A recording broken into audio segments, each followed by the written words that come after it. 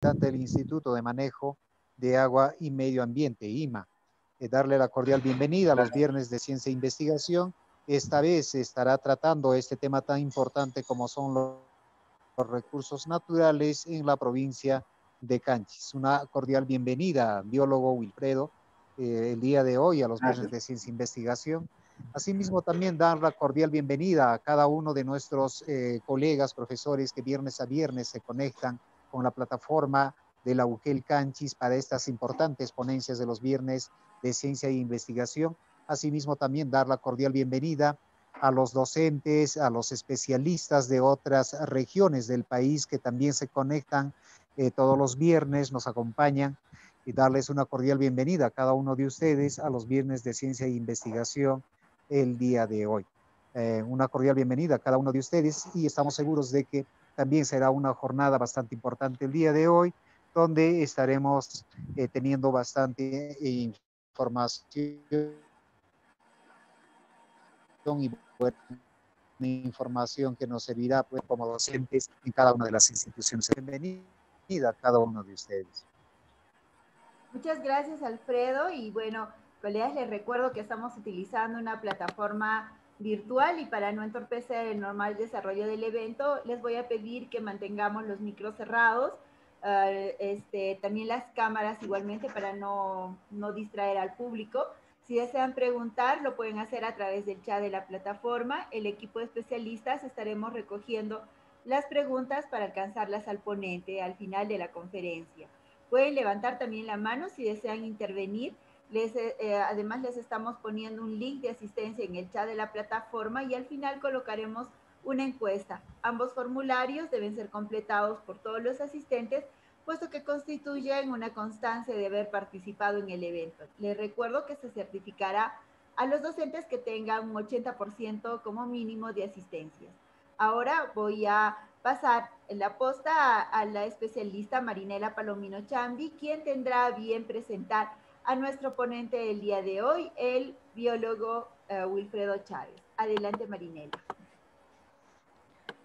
Colegas de la UGEL Canchis, muy buenas tardes, muy bienvenido, biólogo Wilfredo Chávez Guamán. Me ha tocado realizar la reseña de su ponencia el día de hoy. Bueno, el biólogo Wilfredo Chávez Guamán es egresado de la Facultad de Ciencias Biológicas de la Universidad Nacional San Antonio del Cusco, con especialidad en ecología y gestión territorial.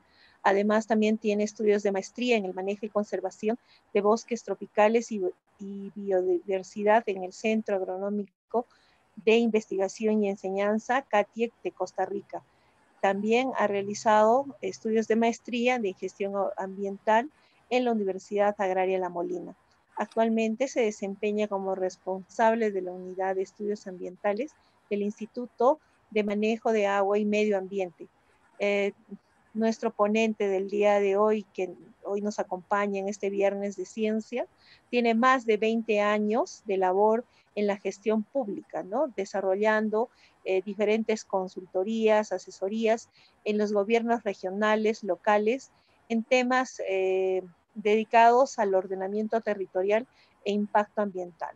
Además, es coordinador de la elaboración de la zonificación ecológica económica de la región Cusco. Ha realizado proyectos de inversión pública en la recuperación de los servicios ecosistémicos de regulación hídrica, cosecha de agua y gestión de riesgos. Es docente de diferentes maestrías de ecología y gestión ambiental, en desarrollo rural de la Escuela de Posgrado de la Universidad Nacional San Antonio Abad del Cusco, ¿no? Entonces, tenemos realmente una eminencia en lo que se trata de recursos hídricos y de conocimientos sobre lo que es, pues, el tema que el día de hoy nos reúne a cada uno de los colegas. Entonces, biólogo Wilfredo Chávez Guamán, adelante por favor con su ponencia sobre recursos naturales en la provincia de Canchis. Bien, gracias a la UGEL Canchis por la invitación personalmente y a mi institución para poder compartir con ustedes este espacio de difusión, de conocimiento, ¿no? Y es grato, pues, particularmente para mi persona, compartir con colegas que tienen una labor importante de nuestros niños y jóvenes, ¿no?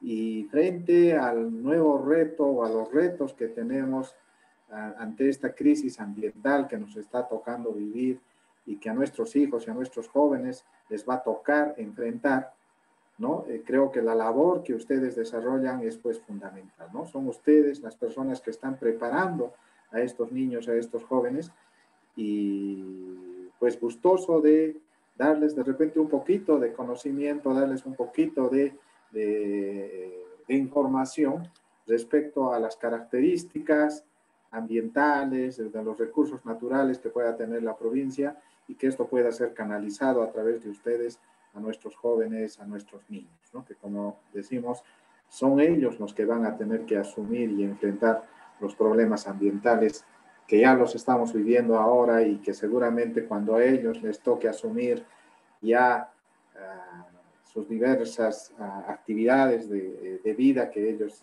desarrollen, pues gracias a vuestros conocimientos, gracias a vuestra instrucción, van a tener mejores herramientas para afrontar ese reto. Entonces, ahora les voy a mostrar un poquito, hemos coordinado con los especialistas de la UGEL un poco el tema, ¿no? Que podríamos trabajar con ustedes. Nos sugirieron el tema de recursos naturales, ¿no? Que es un tema o aspecto que tocamos desde el colegio, ¿no? Entonces, definí un poco que podíamos hablar ese tema y profundizar un poco este aspecto en cuanto a la provincia de Canchis.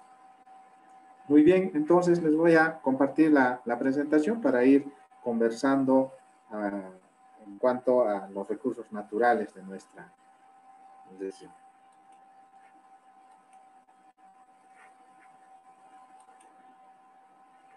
¿Me confirman? ¿Se ve? ¿Está todo normal? Sí, sí, sí, El sonido, perfectamente. ¿se ve Sí, la presentación? perfectamente, biólogo. Gracias. Perfecto.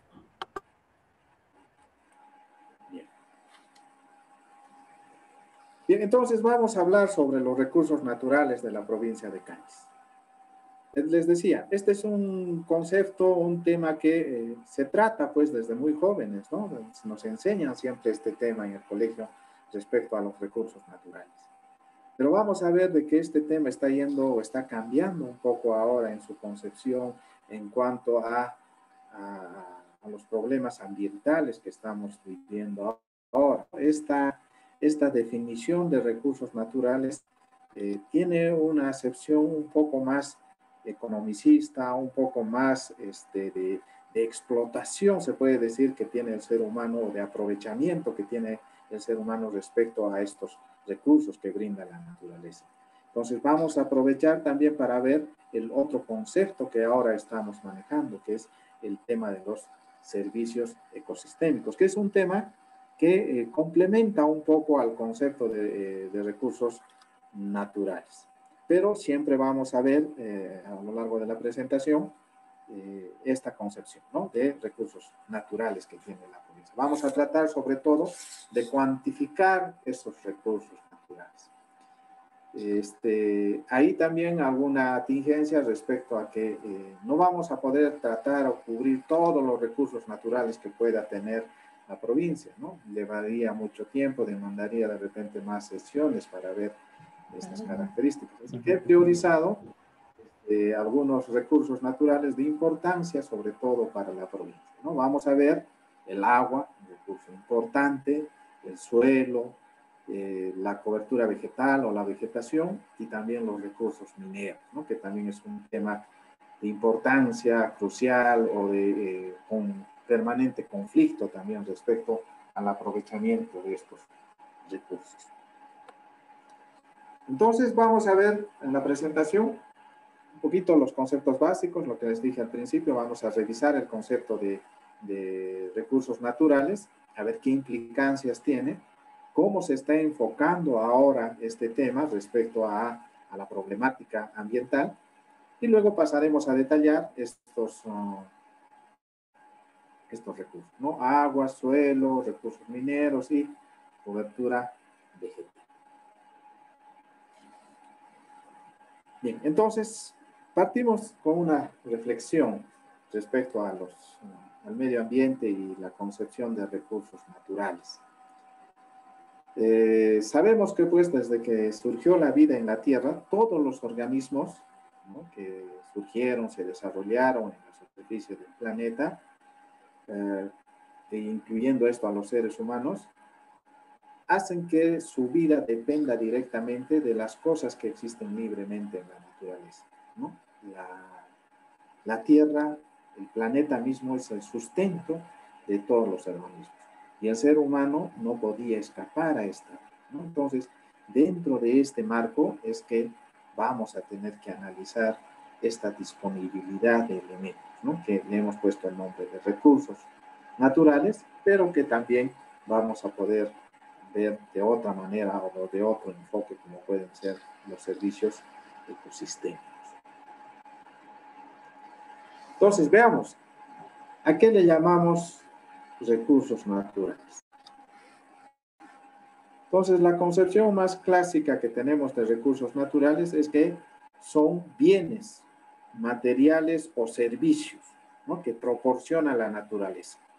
Cuando hablamos de bienes, nos referimos a bienes materiales, nos referimos al agua, al suelo, a los metales, a los materiales no metálicos, como puede ser la arena, la grava, la madera, ¿no?, la carne que podemos sacar de la fauna. Entonces, a todos estos bienes se les llama recursos naturales, pero también se incluye a servicios, ¿no? O sea, algunos elementos que derivan del funcionamiento de los ecosistemas y que proporciona la naturaleza. Bueno, y estos son importantes porque, como ya lo dijimos, dependen o hacen que la vida misma del ser humano dependa de estos recursos y que van a definir el bienestar, ¿no? A las sociedades que tienen disponibilidad de recursos naturales van a tener un mayor bienestar, ¿no? Sociedades que tienen mayor condiciones de suelo, mejores condiciones de suelo, mayor disponibilidad de agua, van a tener condiciones de bienestar, porque van a estar asociados a actividades económicas que van a tener mayor rentabilidad y que pueda generar también un mayor bienestar económico, ¿no? Entonces, como ven, hay una relación directa, pues, entre bienestar humano, que lo podemos ver desde diferentes puntos, ¿no? Económico, desde el punto de vista solo, social, cultural, que va a estar asociado fundamentalmente a la disponibilidad de estos recursos. Listo. Entonces, estos recursos naturales se clasifican, como ya sabemos, en renovables, no renovables e inagotables, ¿no? Es un concepto, es una clasificación ya característica muy típica que tenemos de los recursos naturales, y no vamos a abundar en esta definición, pero sobre todo aclarar las condiciones que tenemos en cuanto a estos recursos, ¿no? Renovables son, pues, fundamentalmente recursos que van a ser o tienen la capacidad de reproducirse y que, por tanto, teóricamente no se van a agotar, porque el constante reemplazo y reproducción hace que, si se manejan adecuadamente, estos recursos no tendrían por qué agotarse. Y los no renovables, pues son aquellos que tenemos un stock limitado de estos recursos y que, dependiendo de la forma como se usen o de la forma o la intensidad como se aprovechen o exploten, van a tender a agotarse en algún momento, ¿no? Ejemplos de este caso, de los no renovables, los clásicos. Los hidrocarburos, por decir, que tenemos o aprovechamos del subsuelo, ¿no? Inagotables también vamos a tener estos recursos, y son aquellos que se mantienen o se dan en la naturaleza en una gran cantidad o están presentes en un tiempo que supera la escala de aprovechamiento humano. Entonces, ahí vamos a ver recursos como la energía solar, la energía eólica, la energía geotécnica, ¿no? Geotérmica, que es producto del propio calor del planeta y que puede ser aprovechado también. Entonces, bajo este esquema, vamos a poder ver que básicamente los recursos se están clasificando como bienes, ¿no? Como bienes. Pero se está dejando de lado un poco el otro tema, de que los bienes que generan o que aprovechamos provienen de algún proceso o de algún tipo de funcionamiento que se tienen en los ecosistemas. Entonces, ahora sabemos que todo lo que se genera o todo lo que aprovechamos proviene del funcionamiento de los ecosistemas. Por eso es que ahora los nuevos enfoques de desarrollo en torno al medio ambiente, se habla ahora de los servicios ecosistémicos. Entonces, los servicios ecosistémicos van a estar asociados a los procesos ecosistémicos. Y si retraemos un poquito atrás y definimos antes qué son los procesos ecosistémicos son procesos que se dan de manera natural en los ecosistemas.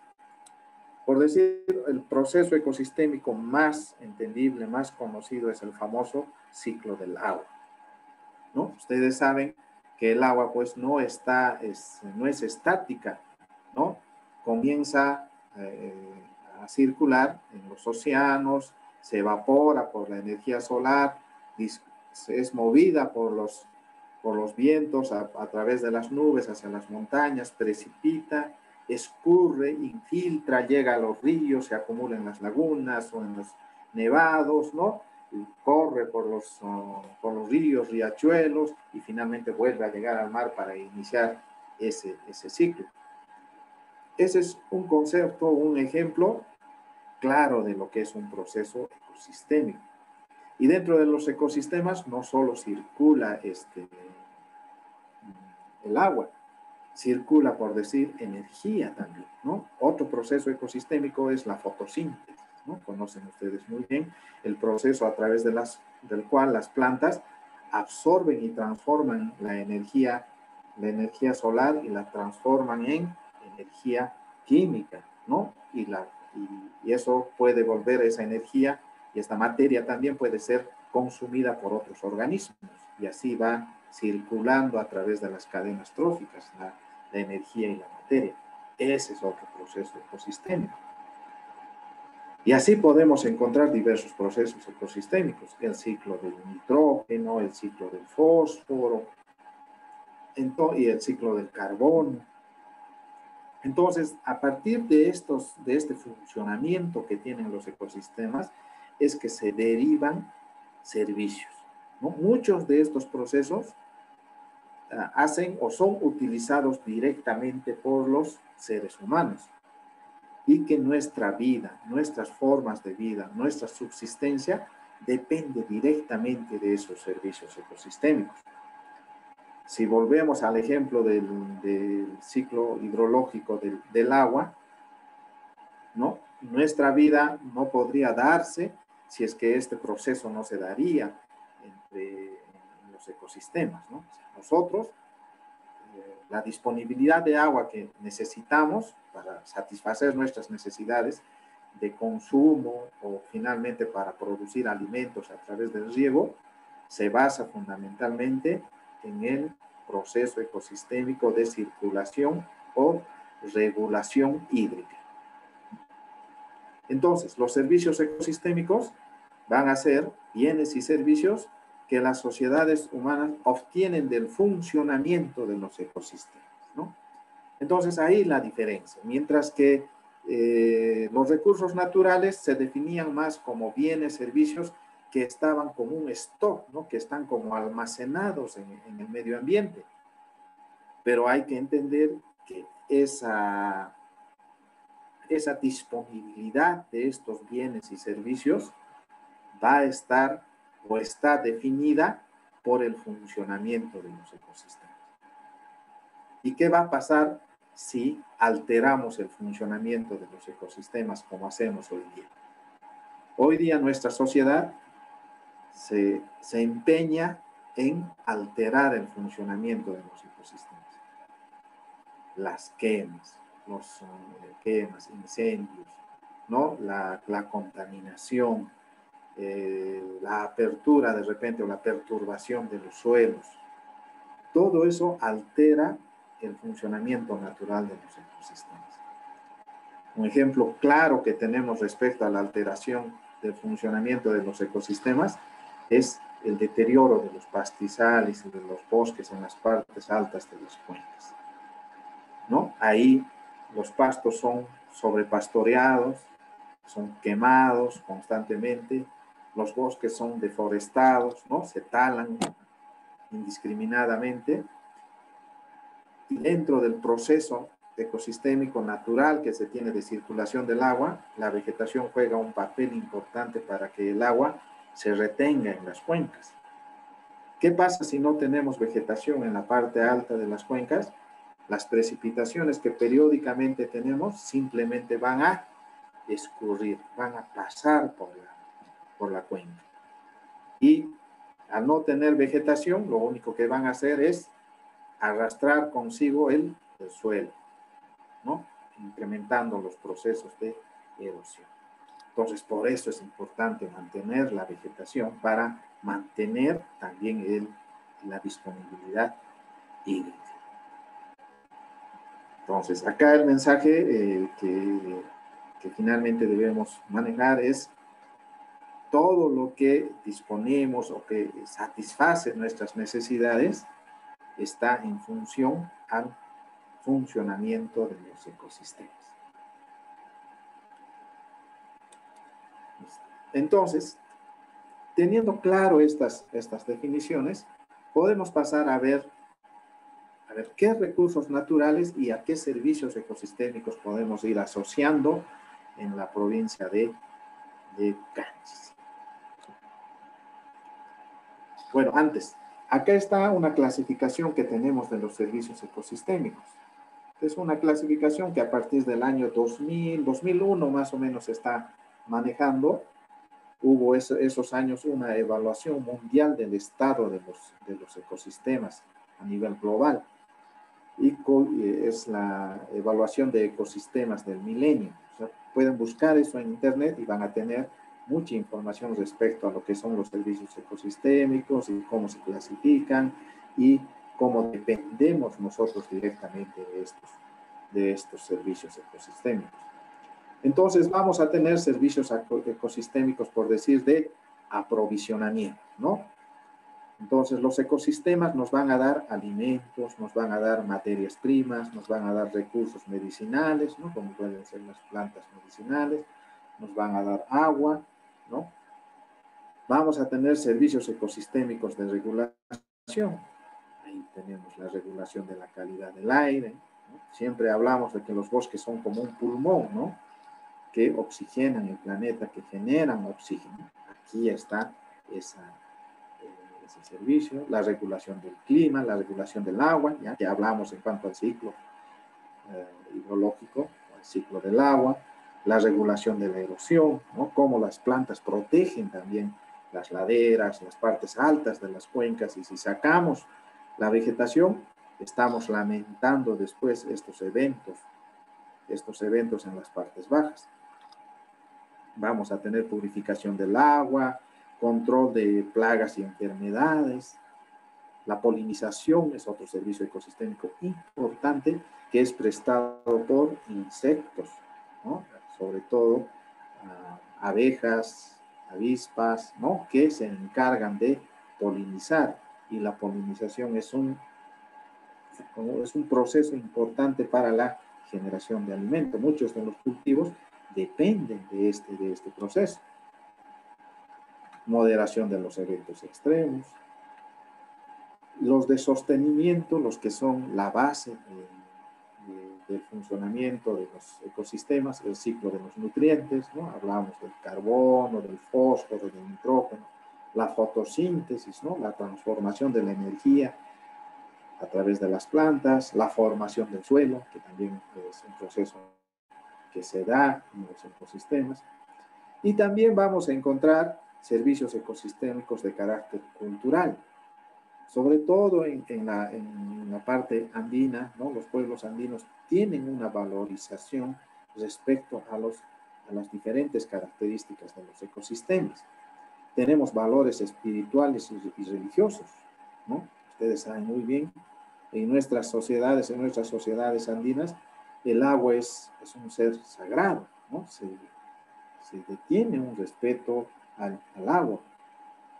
Los valores estéticos van a estar asociados a la belleza paisajística que van a conformar o van a tener los ecosistemas. La recreación y ecoturismo. Muchos de los ecosistemas pueden brindarnos también características de recreación y ecoturismo. En la provincia tienen ustedes la montaña de los 7 colores, ¿no? Es un ejemplo claro de cómo este ecosistema, bajo estas características especiales de conformación geológica, está sirviendo como un aspecto de ecoturístico, ¿no? Y también hasta la salud mental. Entonces, como ven, el enfoque de servicios ecosistémicos, pues es un enfoque ahora más amplio, más integral respecto a la relación que tiene el hombre y o la dependencia que tiene el ser humano respecto al ambiente. Entonces, ahora sí pasemos un poco a detallar este inventario de recursos naturales de la provincia. Les había dicho al principio que me voy a centrar en algunos de estos recursos, ¿no? Agua, suelo, vegetación y la parte de los recursos mineros. Bueno, ahí está la provincia de Canchis. Les he puesto una imagen satélite para que vean ahí un poco la conformación del distrito, ¿no? En la parte alta tenemos pues estos glaciares, la cadena de glaciares del Vilcanota, que constituye la segunda cadena de glaciares más importantes del país, ¿no? Después de la de Huaraz está esta cadena del Vilcanota. A partir de esta característica es que se genera pues estas condiciones especiales ecológicas que pueda tener la provincia. Entonces veamos esas características. Vamos a ver el recurso agua. Entonces, bajo el enfoque de recursos naturales podríamos decir como la cantidad de agua que se tiene en la provincia. Pero bajo el enfoque de servicios ecosistémicos, esto va a estar asociado a diversos ecosistemas que van a generar la disponibilidad de agua. Entonces, uno de los primeros ecosistemas o los principales ecosistemas que definen la disponibilidad hídrica en la provincia es la presencia de lagunas. Entonces tenemos un inventario, ¿no? Hemos desarrollado un inventario de todas las lagunas que podemos tener, lagunas y lagunillas en la provincia, y más o menos tenemos algo de 4.900, o sea, 5.000 hectáreas de cuerpos de agua, ¿no? Lagunas, lagunillas. Siendo las más importantes la laguna de Sibinacocha y Zacatencocha, ¿no? En la parte alta de la provincia, asociado fundamentalmente a los glaciares. Entonces, ¿por qué son importantes las lagunas respecto a la disponibilidad hídrica? Porque constituyen los puntos de almacenamiento directo que tenemos del agua en la cuenca. Cuando tenemos la época de precipitaciones, las lagunas almacenan el exceso de agua, ¿no? Y luego poco a poco van a ir soltando el agua y que van a regular su disponibilidad o van a definir la disponibilidad del agua en la época cuando ya no tengamos precipitaciones, ¿no? Generalmente comenzamos ya entre mayo, junio, julio, agosto, septiembre, donde ya no hay agua.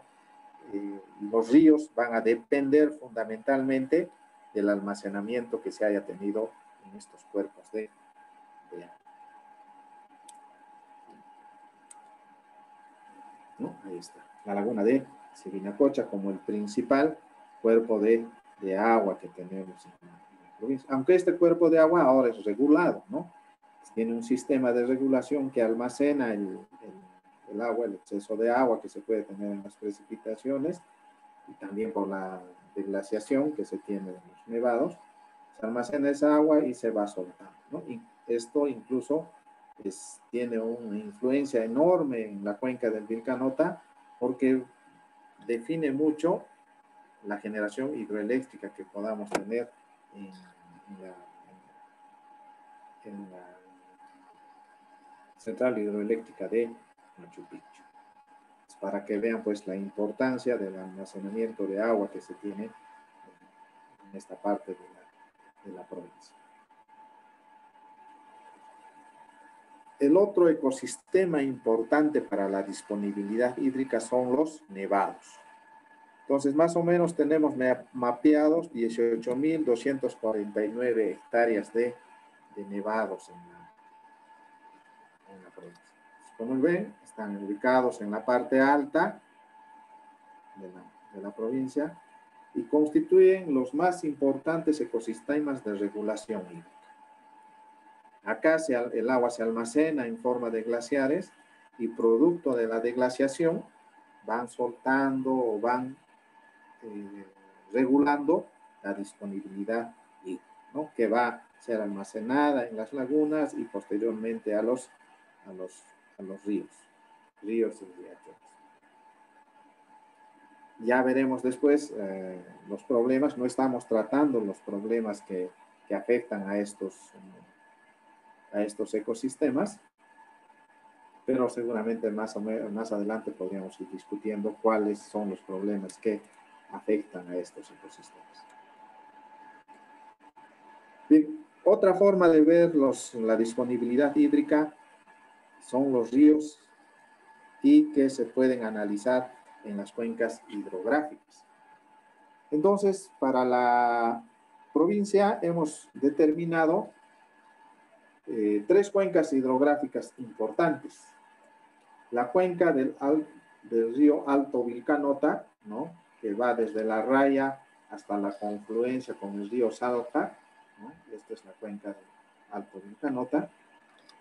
La cuenca del río Salca y la cuenca del río Pitumar. Estos otros 2 espacios son como intercuencas, que son parte ya de la cuenca misma del Vilcanota medio, se puede decir, ¿no? Listo. Entonces, lo importante en estas cuencas es que la definición de este espacio nos va a permitir cuantificar cuánta agua se está generando o se está disponiendo en este espacio. Entonces, tenemos estimado,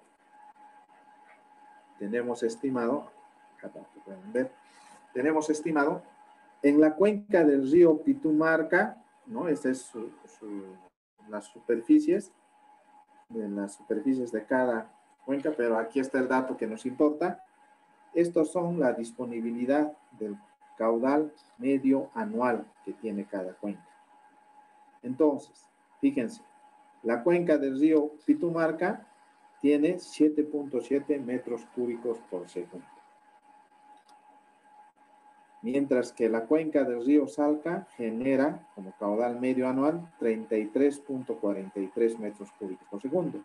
Y la cuenca del río Alto Vilcanota 7.28 metros cúbicos por segundo. Bien, entonces, ¿por qué la cuenca del río Salca tiene un mayor valor respecto a las otras cuencas? ¿Por qué genera más agua? Porque este dato básicamente es un dato de generación de agua. Lógicamente este dato va a estar definido por la superficie de la cuenca. Fíjense, la cuenca del Salca es mucho más grande que las demás.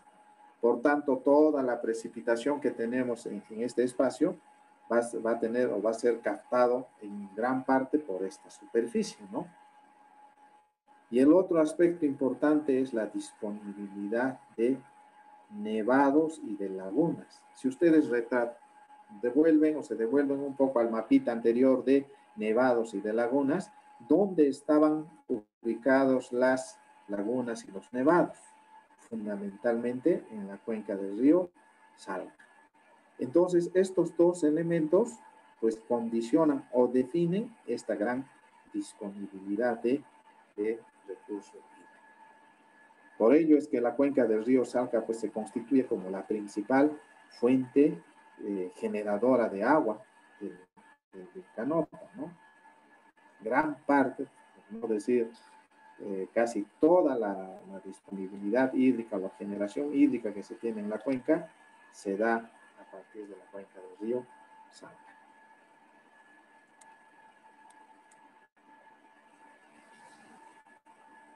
Bien, ahora vamos a pasar al otro recurso importante, que es el recurso suelo. Entonces, si el agua es importante respecto al mantenimiento de las características, ¿no?, ecológicas, y del cual depende también directamente del ser humano, ¿no?, tanto para abastecimiento y producción de energía, el agua no va a ser tan fundamental si es que no está asociado a otro recurso, ¿no?, que es el suelo, fundamentalmente para la producción de alimentos. Entonces, para poder comprender el suelo, los tipos de suelo que tenemos en la provincia y la cantidad de suelos que tenemos en la provincia, tenemos que entender las diversas formas de clasificar el suelo que tenemos. Entonces, tenemos dos formas de clasificar el suelo. Uno es la clasificación taxonómica. Esta es una clasificación científica que se da a los tipos de suelo y se va a dar en función a sus características edafológicas, a sus propias características edafológicas. Entonces, aquí están los diferentes tipos de suelo a nivel de orden, ¿no? Se puede clasificar esto en diferentes niveles, pero para ser más entendible les estoy dejando solo a nivel de orden, mostrándoles a nivel de orden. Entonces tenemos los entisoles, histosoles, insectisoles, los misceláneos, que son una combinación de diversos suelos, y los molisoles, ¿no? Ahí están las superficies también para que puedan visualizar. Veamos estos suelos entisoles. ¿Qué son los suelos entisoles? Fíjense, los entisoles ocupan en nuestra provincia casi 168,000 hectáreas, tienen una buena representación. Y los entisoles, pues, son los suelos jóvenes. O sea, gran parte de los suelos de nuestra provincia son suelos jóvenes, recientes, están en formación.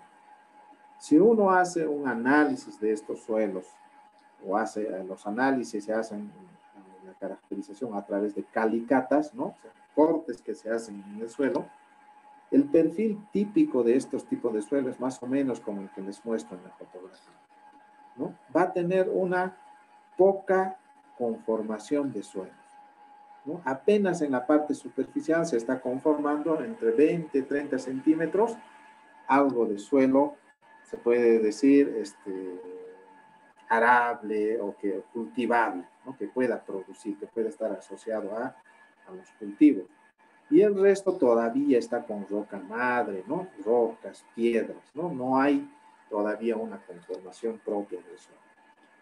Ustedes saben que el suelo se conforma o se desarrolla fundamentalmente de la erosión de esta roca madre, ¿no? Este material litológico, rocoso que tenemos en la base, por el proceso de erosión y la acción de los elementos, llámese la precipitación y la temperatura, se va desintegrando y se va acumulando.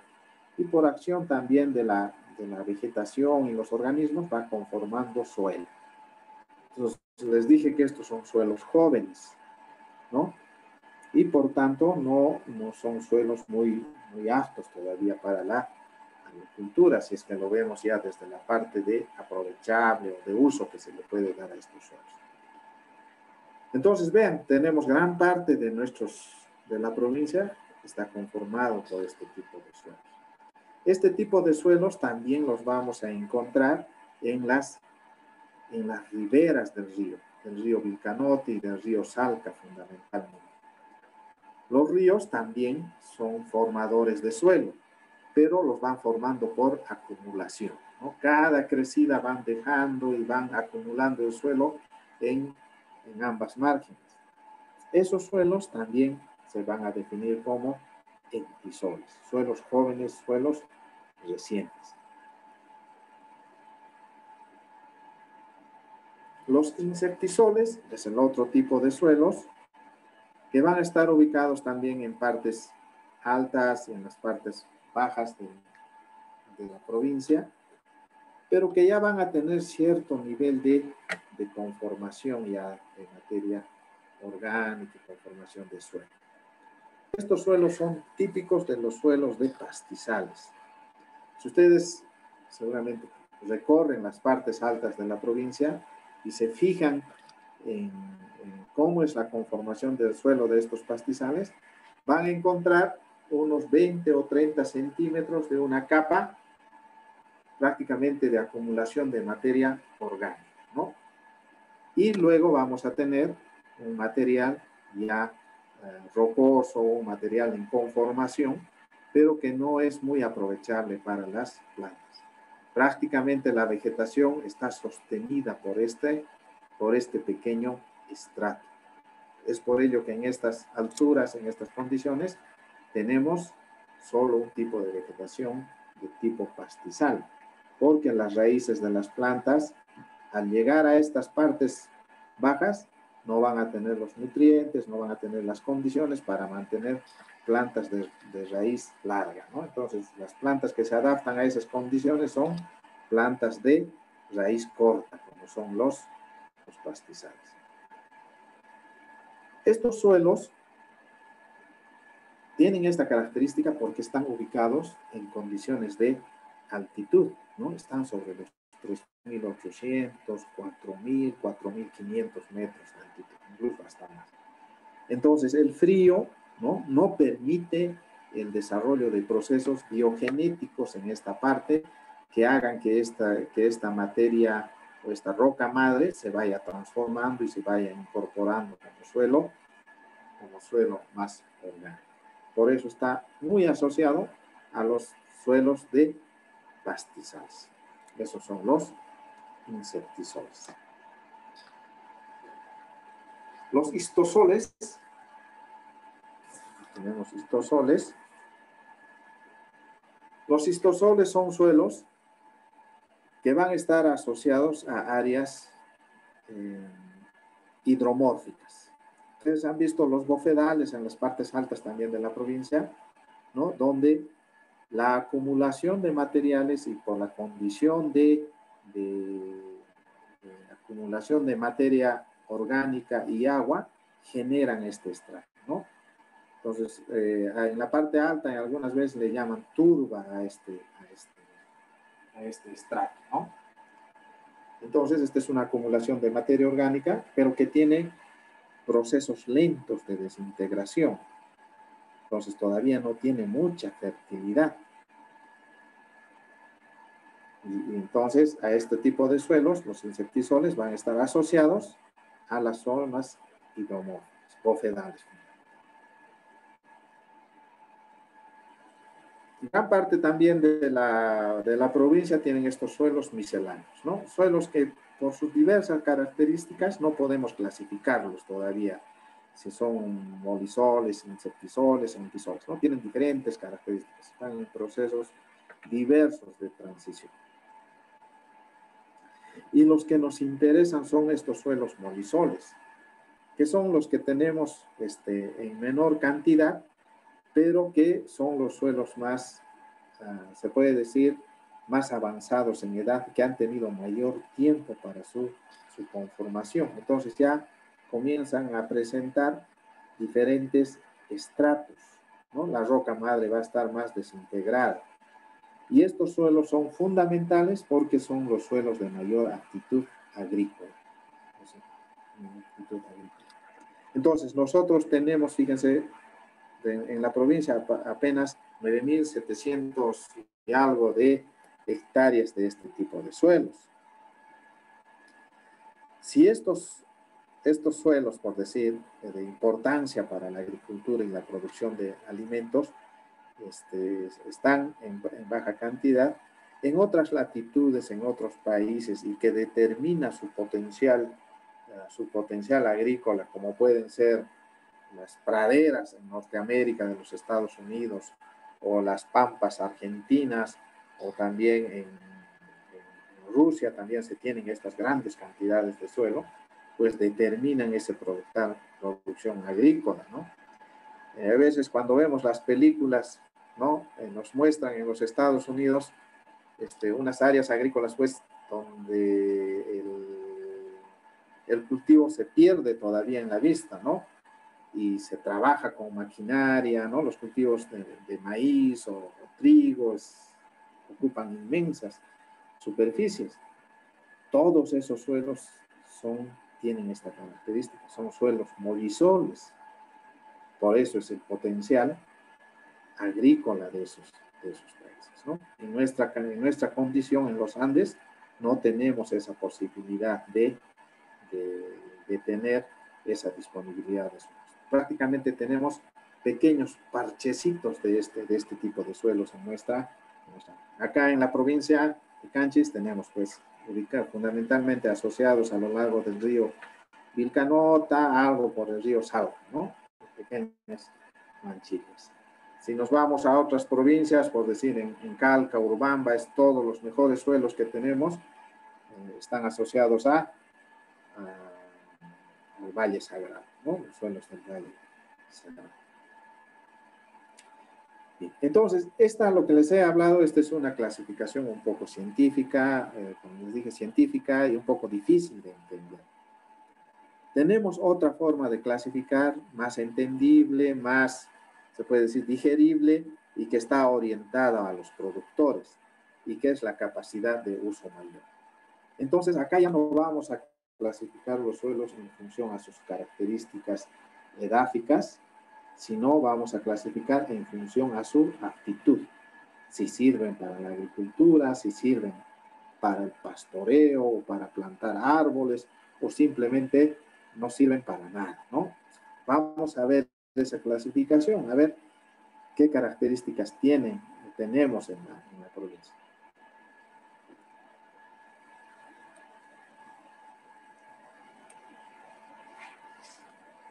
Entonces, tenemos la clasificación de uso mayor de suelos, clasifica los suelos en 4 clases. Los cultivos en limpio, ¿no? Que sirven para desarrollar cultivos anuales, es decir, como la papa, el maíz. Luego vamos a tener los cultivos permanentes. El cultivo en limpio se simboliza con la letra A. Con la letra A, por eso les he puesto acá. Cultivo permanente son áreas que pueden servir para cultivos que tienen un periodo de cosecha o de mantenimiento más de un año. Entonces ahí vamos a hablar cultivos como el café, el cacao, ¿no? Estos son los cultivos permanentes. Esos suelos normalmente están en las zonas, en nuestra región, en las zonas de selva alta, ¿no? Donde tenemos gran cantidad de tipos de suelos y asociados a ese tipo de cultivos. Acá en la provincia no tenemos casi este tipo de suelos.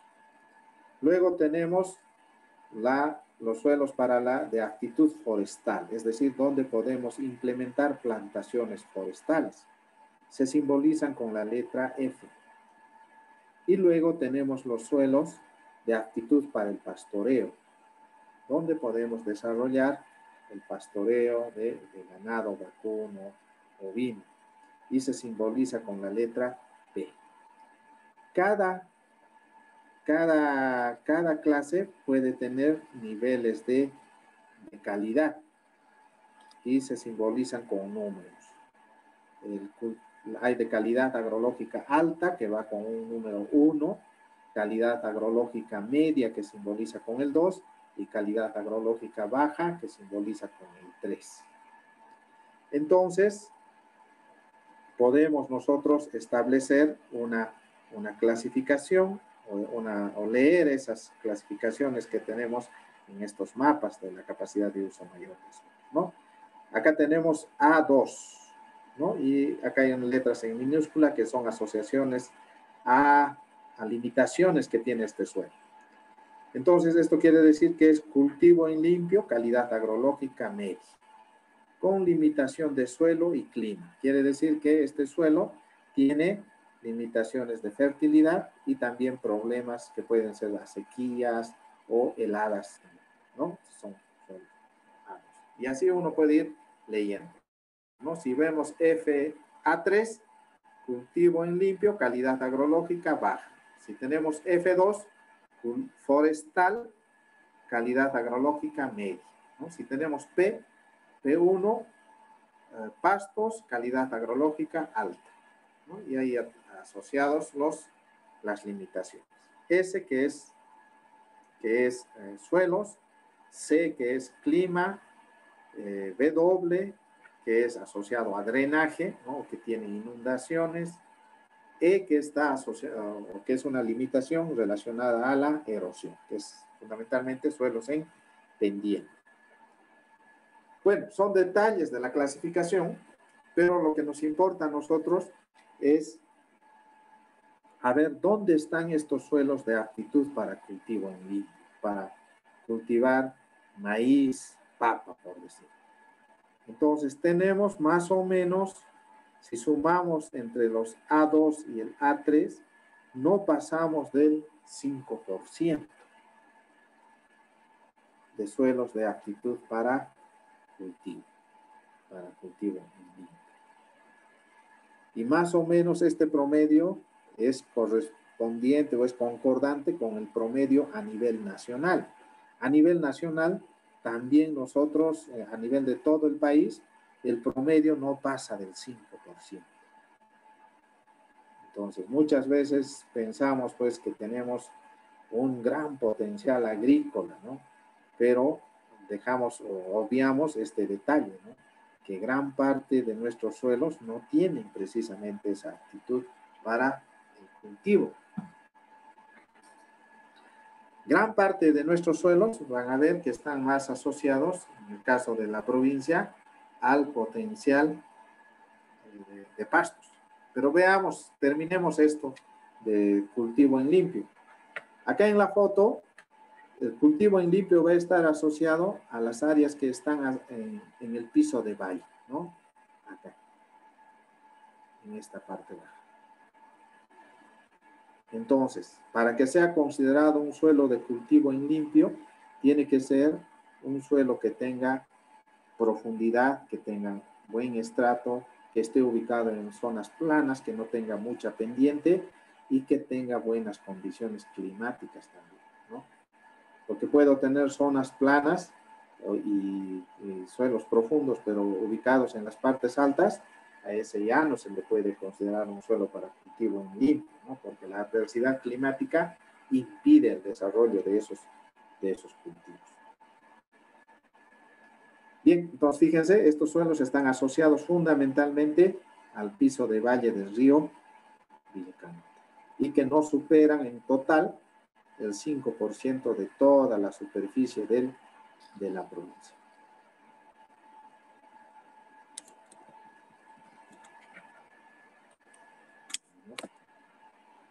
Los suelos de aptitud forestal son suelos que tienen limitaciones para la agricultura, pero que tienen características que puedan soportar plantaciones forestales, sean plantaciones con especies exóticas, como en este caso en la foto una plantación con eucalipto, o también con pino se puede hacer, y están ubicados fundamentalmente en las partes, en las faldas de las montañas, de los cerros, ¿no? De las laderas. Esto también tenemos una poca representación, no supera el 2% de la provincia tenemos poca potencialidad de este tipo de suelos y limitado también, sobre todo con las condiciones climáticas y la altitud. La mayor aptitud de suelos de la provincia están relacionados a los suelos de pastos, ¿no?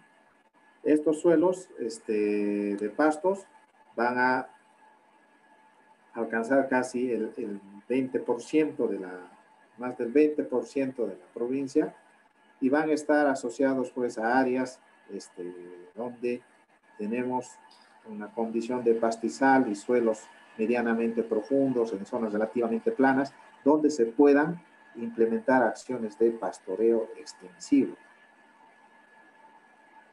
Y están ubicados pues en las partes altas, pero también tenemos ciertas condiciones de pastos en la parte baja del río Vilcanota, ¿no? Sobre todo en el distrito de San Pedro y de San Pablo, ¿no? Que por el proceso de napa freática muy alta, ¿no? De inundación permanente, no se puede dar la agricultura, pero sí los pastos se desarrollan de manera normal en esa condición.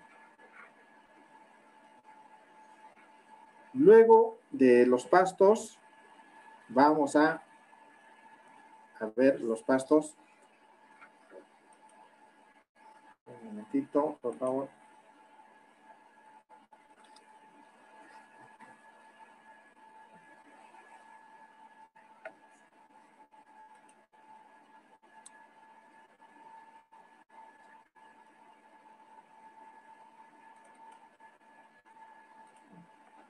Un segundito, por favor.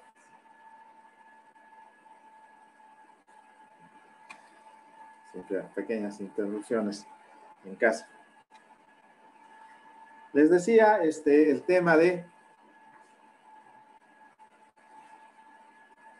Colegas, mientras vamos atendiendo algunos conflictos que se tienen. Sí. ¿Cómo vamos de tiempo? Por favor. ¿Estamos bien? Sí, está bien, está bien, biólogo, no se preocupe. Ya. A ver, los suelos de protección, sí, ya vamos acabando, creo. A ver, entonces más ya casi del 50% de la provincia no tiene, o tiene suelos que no tienen aptitud para el desarrollo de actividades productivas, ¿no? Como puede ser la agricultura, plantación forestal o pastoreo. Son suelos frágiles, superficiales, y que si se hace un mal manejo de estos suelos, estamos propensos a activar o tener condiciones de erosividad, ¿no? Erosión. Pero eso no quita que se puedan utilizar con actividades compatibles a ese tipo de suelos. Y el ejemplo más claro que tenemos de ese tipo de suelos es la zona de la montaña de los 7 colores, ¿no? Aquí prácticamente las condiciones pues edáficas impiden el desarrollo de cualquier actividad económica de aprovechamiento de los suelos, pero podemos encontrarle otro tipo de aprovechamiento, como en este caso es el turismo, que es una actividad totalmente compatible a estos tipos de suelos y que podemos conservar las condiciones de este tipo de suelo y generar ingresos económicos, ¿no? Entonces, es cuestión solamente de buscarle una actividad económica que sea compatible a estas características, ¿no? Otra puede ser el mantenimiento de poblaciones de fauna silvestre, ¿no? Las poblaciones de vicuñas, por decir, que se pueden mantener también en este tipo de suelos. Son proyectos de conservación. Esos son los suelos de conservación. Y se abrevia con la letra X. En cuanto a la vegetación, ¿no? Que es otro recurso importante y que hemos visto que juega un papel importante en el funcionamiento de los ecosistemas, ¿no? Porque está asociado a la producción de agua, a la regulación climática, a la protección del suelo. El mayor la mayor disponibilidad de suelos van a estar asociados a los pajonales, ¿no? Los pajonales, pajonales subhúmedos y pajonales subnivales. Entonces, el pajonal es de importancia porque va a estar asociado al tema de la regulación hídrica, ¿no? Si alteramos los pajonales en esta parte, lo que vamos a generar es problemas erosivos y problemas de alteración del ciclo hidrológico. Matorrales también tenemos poca representatividad en la provincia, en algunos puntos. El más característico que tenemos está dado en el cañón de Ananizo, ¿no? Incluso con algunos parches de bosque todavía podríamos hablar ahí, pero el matorral es importante porque también genera condiciones de mantenimiento y protección del suelo, el tema de la regulación hídrica, y se genera también el abastecimiento de bienes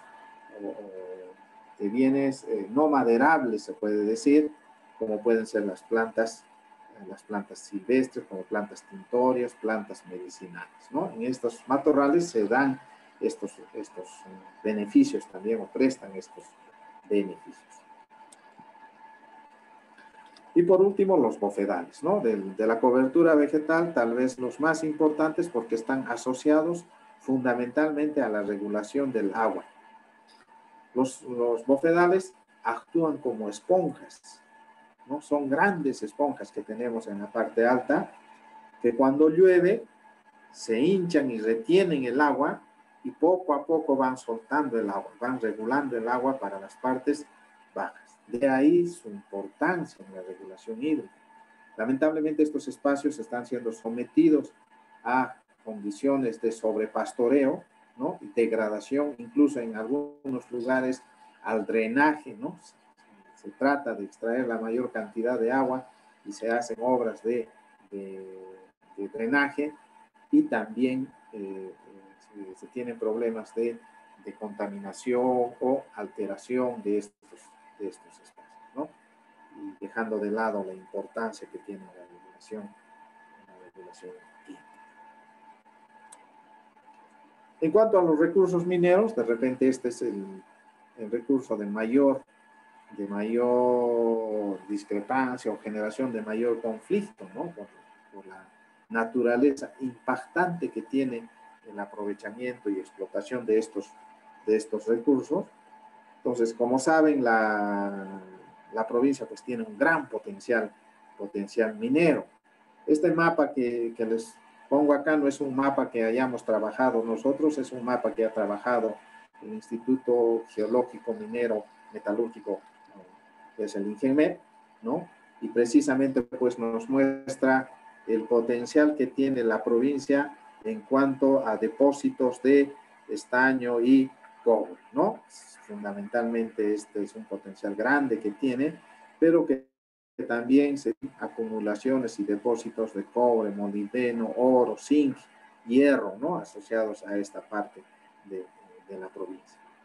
Entonces, lógicamente, este potencial pues genera un gran interés de inversionistas, ¿no? Gran parte de la provincia, se dice, está concesionada, ¿no? He puesto acá un mapa que pueda mostrar esa demanda que se tiene respecto al aprovechamiento de estos recursos, pero es un recurso que está presente también en la provincia.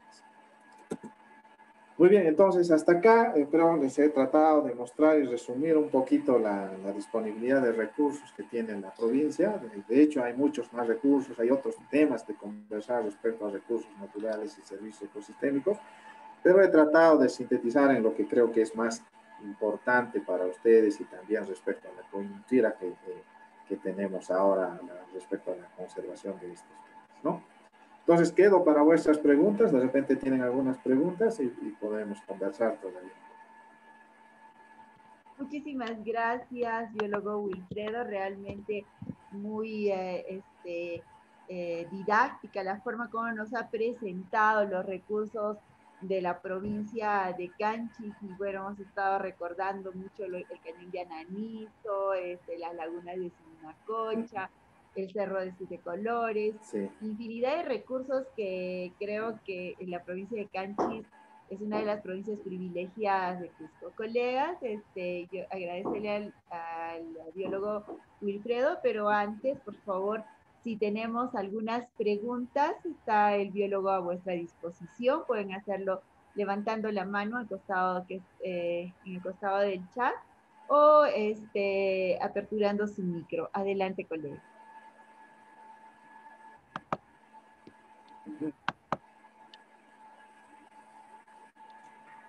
Colegas, preguntas.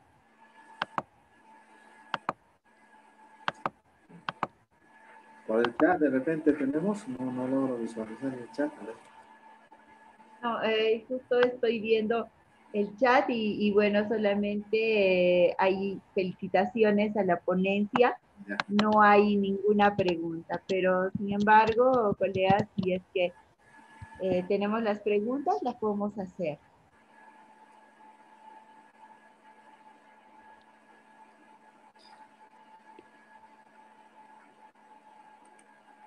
Parece que la ponencia ha sido completamente clara. Claro.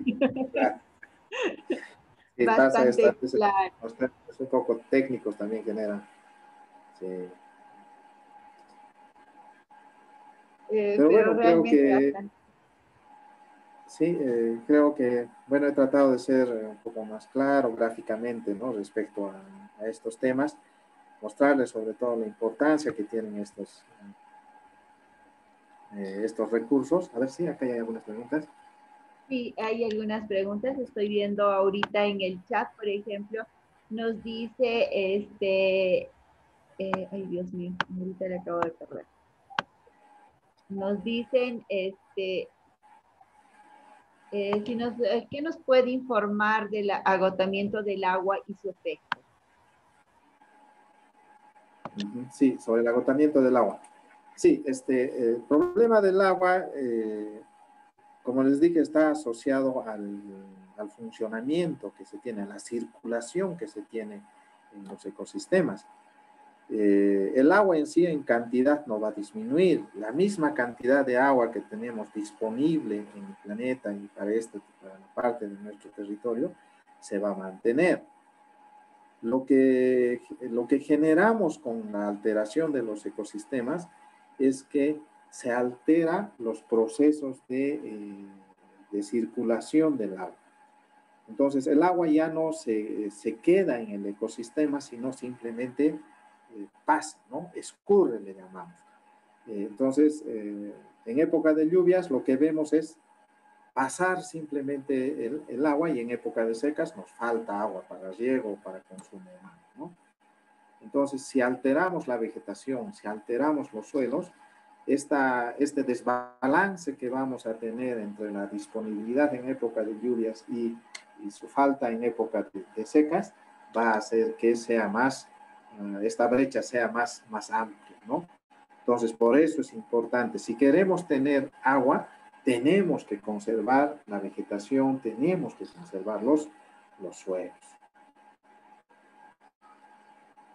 Muchas gracias, biólogo. Y hay algunas preguntas con respecto a la flora y a la fauna del Cerro de Siete Colores, si hay alguna que sea exclusivamente de este cerro, ¿no? Sí, a ver, flora y fauna. Sí, bueno, a pesar de que la montaña de los Siete Colores parece un paisaje muy árido, ¿no? Donde no tengamos vegetación, pero sí se están haciendo hay registros de flora y fauna muy importante, muy particular, muy conspicua para ese tipo de ecosistemas, ¿no? Sobre todo en los temas de líquenes y musgos, que son especies de flora que se adaptan a estas condiciones de escasez de suelo y también de aridez, ¿no? Y asociado a estos líquenes vamos a encontrar bastantes roedores. No se puede visualizar porque es una fauna muy, se puede decir, muy tímida respecto a que no aparece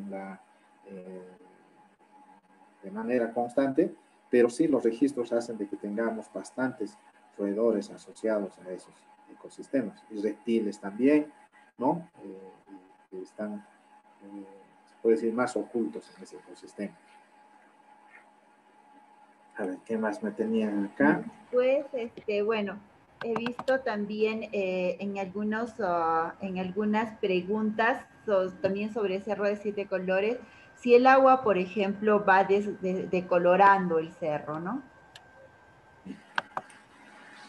Sí, ese es un tema que se viene discutiendo, ese es un tema que podríamos, se puede contestar desde la parte geológica. Pero sí, algunas de las formaciones geológicas, lo que pasa con la montaña de los 7 colores es que cada franja, cada color que ven es un tipo diferente de litología, es un tipo diferente geológico. Entonces, hay algunos de estas formaciones geológicas o estas rocas, ¿no? Que son muy susceptibles al agua, o sea, sobre todo aquellas que tienen contenidos altos de carbonato. Entonces, esas van a ser más fácilmente erosionables. No van a perder el color, pero sí vamos a ver a lo largo del tiempo, lógicamente un tiempo geológico, generación de esos erosivos en la montaña, ¿no?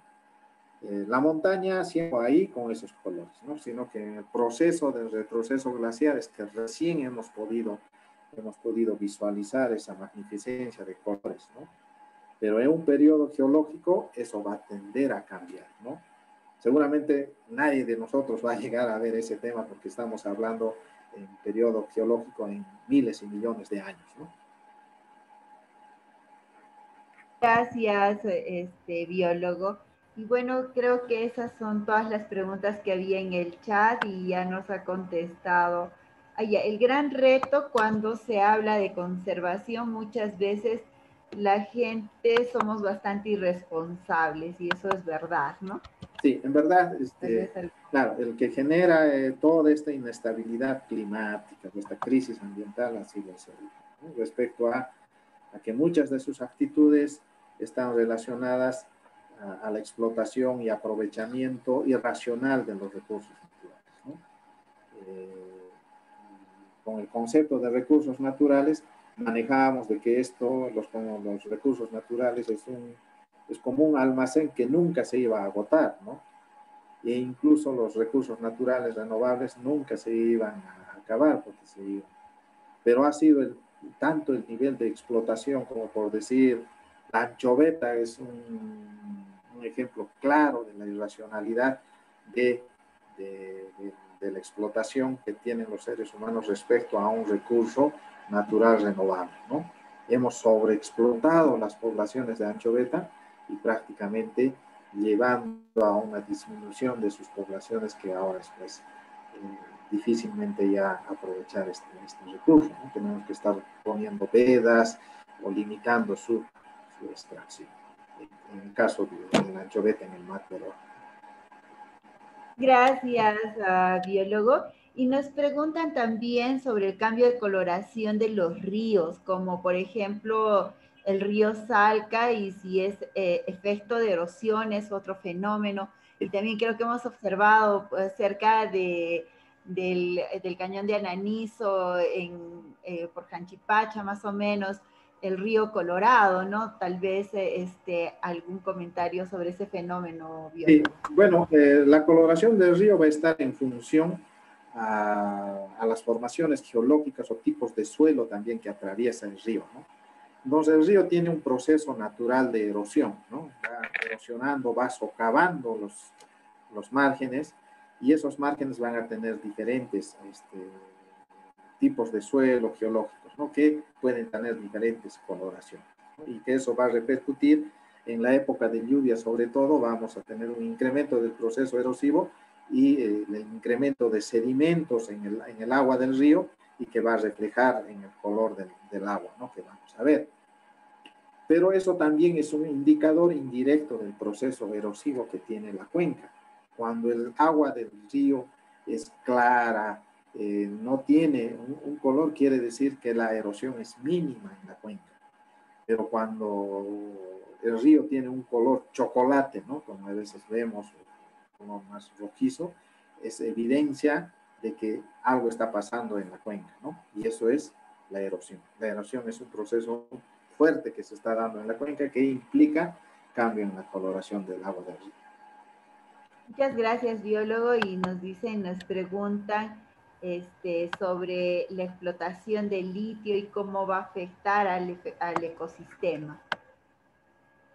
Sí, bueno, todo proceso de explotación de recursos metálicos genera pues fuertes impactos en el ecosistema, ¿no?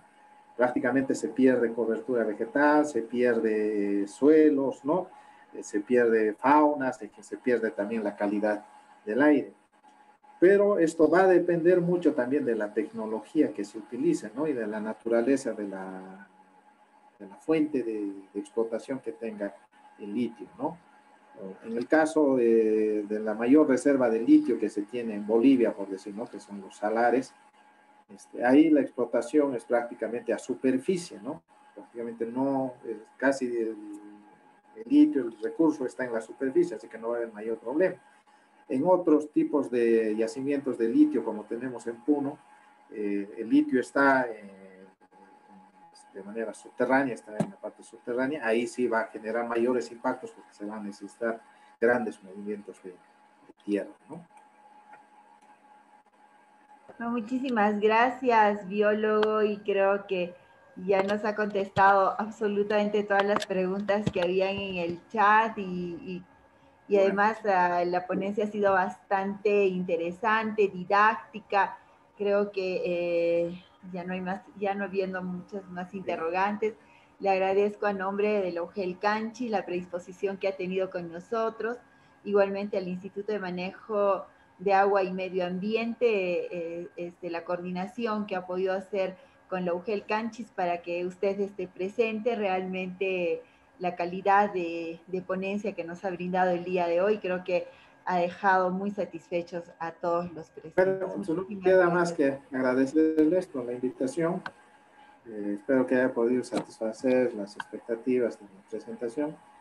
Y bueno, si ustedes necesitan material, mapas, necesitan cosas así para vuestro trabajo, trabajar con los chicos gustosos, ¿no? Para atenderlos en las oficinas de Lima y poder transferir la información que requieran, ¿sí?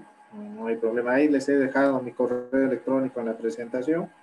Entonces, un correíto y coordinamos para cualquier material que necesiten. Muchísimas Bien, gracias. entonces, muchísimas biólogo. gracias a ustedes por la atención. ¿Sí? Muchas Bien, gracias. Gracias. A ustedes, Gracias. muchas gracias. Gracias a todos también los que se han conectado el día de hoy. Y bueno, los esperamos en el próximo Viernes de Ciencia e Investigación. Gracias. Muchas gracias.